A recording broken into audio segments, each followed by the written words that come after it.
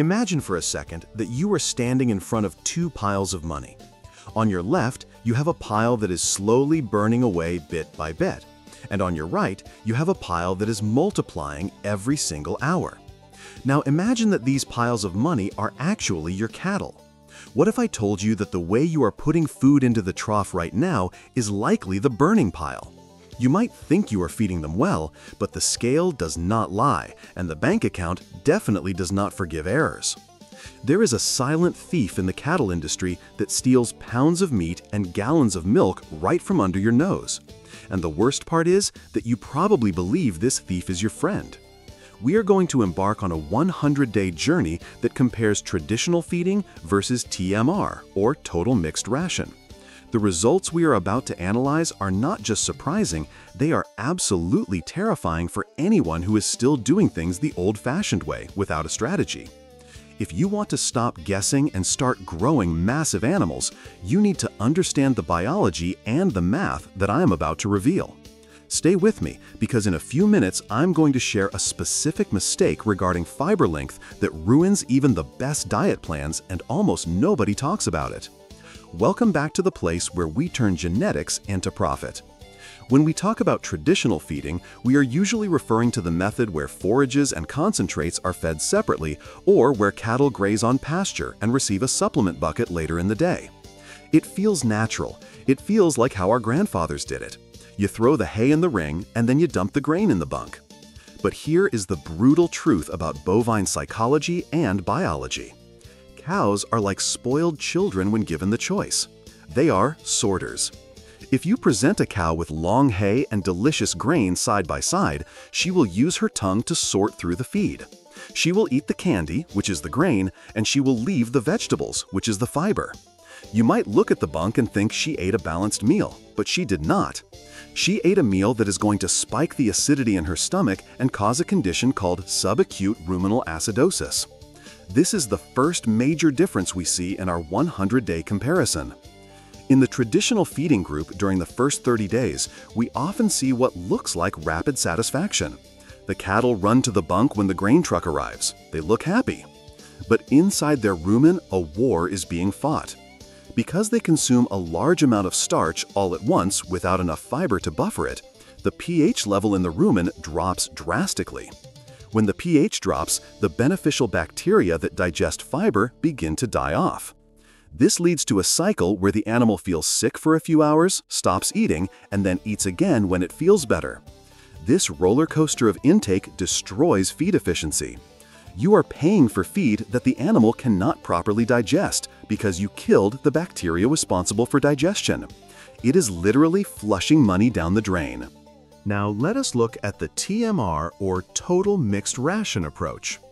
Think of TMR as a massive casserole where every single ingredient is chopped, mixed, and blended together so thoroughly that the cow cannot separate the corn from the hay or the minerals from the protein. Every single bite is nutritionally identical to the previous one. This is engineering, not just farming. When we start the clock on day 1 for the TMR group, something different happens. The cattle do not just rush the bunk for the candy. They eat a consistent, steady diet. Because every mouthful contains the necessary fiber along with the energy, the pH level in the rumen stays almost perfectly flat. A stable rumen is a factory of efficiency. The microbes are happy, and when the microbes are happy, the cow converts feed into muscle and fat at a rate that traditional feeding simply cannot match. But here is where it gets interesting and controversial. Many small producers say that TMR is too expensive. They say they cannot afford the mixer wagon or the tractor time. I want you to listen very closely to this next part because it is the difference between a hobby and a business. We tracked the waste. In a traditional feeding system, specifically with round bales and separate grain troughs, the waste factor can range from 10% up to 20%. That is 20% of your investment being trampled into the mud or pooped on. In a well-managed TMR system, waste drops to below 5%. Over 100 days with 50 head of cattle, that 5% difference pays for the equipment. The illusion of saving money by not buying a mixer is actually costing you thousands in wasted forage. Before we dive into the shocking weight gain numbers at the 60-day mark and the hidden danger of moisture content, I need you to join our community. We are building an army of informed producers here. If you want to dominate the market with the biggest animals, you need to be part of this. Go ahead and click that subscribe button for Biggest Bulls and Cow right now. Do not let your competition get the edge on you. Join us and let us keep learning. Now, let us fast forward to day 60 of our comparison. The visual difference begins to be undeniable. The cattle on the traditional diet are growing, yes, but you will notice inconsistency. The dominant steers have eaten more than their share of the grain, while the shy or submissive animals are falling behind. You have a herd that is uneven. Some are fat and some are still framey. This is a nightmare for marketing because when you go to sell, buyers want uniformity. If you send a truckload of cattle that look like a mismatched puzzle, you will get penalized on the price. On the other hand, looking at the TMR group at day 60 is like looking at a cloned army. Because the feed is mixed and difficult to sort, the dominant cows cannot pick out the best parts. They have to eat the whole mix. This leaves the same high-quality mix for the timid cows who eat later. The result is that the bottom end of your herd catches up to the top end. Your average daily gain, or ADG, skyrockets. In our observation, over 100 days, traditional feeding might yield an average daily gain of 2.2 to 2.5 pounds, depending on genetics.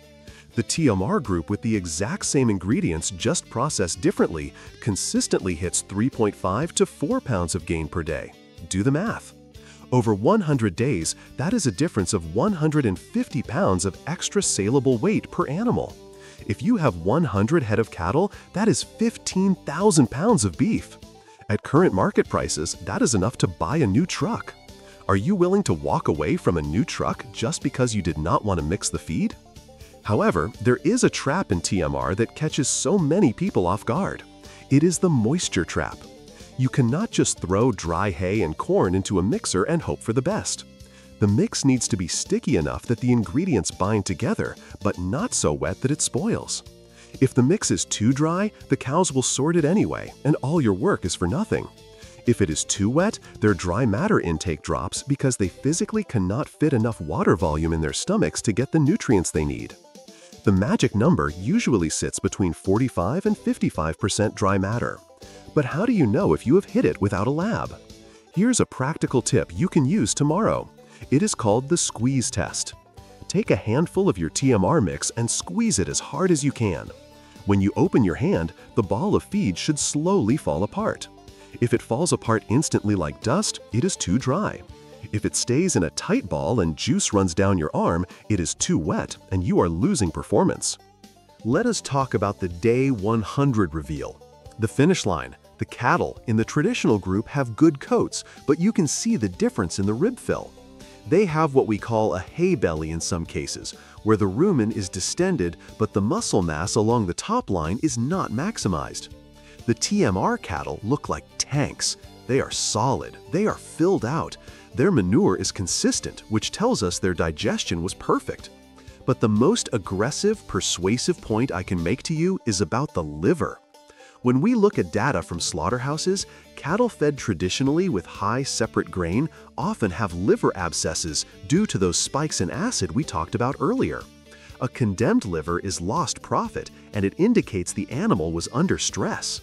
The TMR cattle typically have clean, healthy livers. This means the animal was not just growing, it was thriving.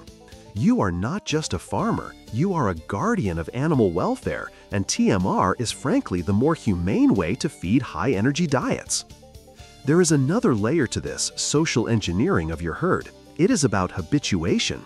Cattle on TMR are calmer. Why? Because they are not desperate. They know the feed is always the same. They do not rush and fight because they do not fear missing out on the candy. A calmer herd is safer for you to work around. It reduces the risk of injury to you and your family. How much is your safety worth? I would argue it is priceless. Now I promise to tell you about the fiber length error that ruins everything. It is called over-mixing. You get your fancy new mixer wagon, you load it up, and you leave it running while you go do another chore or check a fence. You come back 20 minutes later and you feed.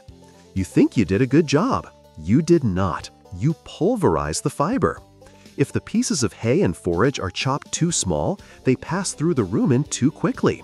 They do not provide the scratch factor needed to stimulate the rumen wall. This creates a mat of sludge in the stomach, rather than a healthy floating mat of forage. The result is again acidosis and lost weight. You effectively turned your expensive TMR into a bowl of oatmeal, which is terrible for a cow's digestion. Mixing time is critical. Usually 3 to 5 minutes after the last ingredient is added is enough. Do not overprocess. We also need to address the mineral balance. In a traditional system, you usually put out a mineral block or loose mineral in a feeder. Do you know exactly how much each cow is eating? No, you do not. Some cows love salt and eat too much, others ignore it completely. In a TMR system, the minerals are dissolved and coated onto the forage. Every bite contains the exact microgram of copper, zinc, and selenium needed for immune function. This means fewer foot rot cases, fewer respiratory issues, and less money spent on antibiotics. The 100-day comparison shows a drastic reduction in veterinary bills for the TMR group. So when you calculate profit, do not just look at the weight gain, look at the money you did not have to pay the vet. Let us recap the aggressive reality of this comparison. Traditional feeding is comfortable, it is low-tech, and it requires less initial management thought. But it is inefficient, wasteful, and leaves massive potential profit on the table. It subjects your cattle to nutritional spikes and valleys that hurt their biology. TMR requires investment, it requires management, and it requires strict attention to moisture and mixing times. But the return on investment is undeniable. We are talking about 30 to 40% better efficiency. We are talking about heavier animals in less time. We are talking about uniformity that commands a premium at the market. If you are sitting there thinking that this does not apply to you because you only have 10 cows, I want you to reconsider. You can practice TMR principles even without a giant wagon. You can mix forage and grain in smaller batches or use tumble mixers. The principle of balancing the bite is what matters. Do not let scale be your excuse for mediocrity. The market is ruthless. Feed costs are rising. Land costs are rising. The only variable you can control to save your business is efficiency. If you are not efficient, you are extinct. It is that simple. The 100-day test proves that biology rewards consistency. It rewards balance, and it rewards the farmer who is willing to learn and adapt. Do not be the person who looks back in 5 years wondering why the farm went under. Be the person who mastered the science of the rumen and built a legacy of massive, high-quality cattle. I know we have covered a lot of technical ground here, from rumen pH to dry matter intake calculations. It can be overwhelming, but you do not have to do it alone. This channel is designed to be your digital consultant. We are going to keep bringing you these deep dives, these hard truths, and these practical guides because we believe that educated cattlemen are the backbone of society. We have only scratched the surface of nutrition. In our next deep dive, we are going to expose the truth about protein supplements and why most people are buying the wrong type of protein for their specific breed. You do not want to miss that because it could save you thousands on your feed bill next winter. So here is what I need you to do right now. If you found value in this, if you learned something that made you rethink your strategy, then you are exactly the kind of person we want in this community. Scroll down and hit that subscribe button for Biggest Bulls and Cow. But do not just subscribe. Leave a comment below. Tell me, are you Team Traditional or Team TMR? Have you tried switching and failed? Let us discuss it. Share this video with your neighbor or your grazing group. Let us raise the standard of cattle production together. We are here to grow together as responsible and profitable ranchers. Subscribe now and let us keep learning. See you in the next video.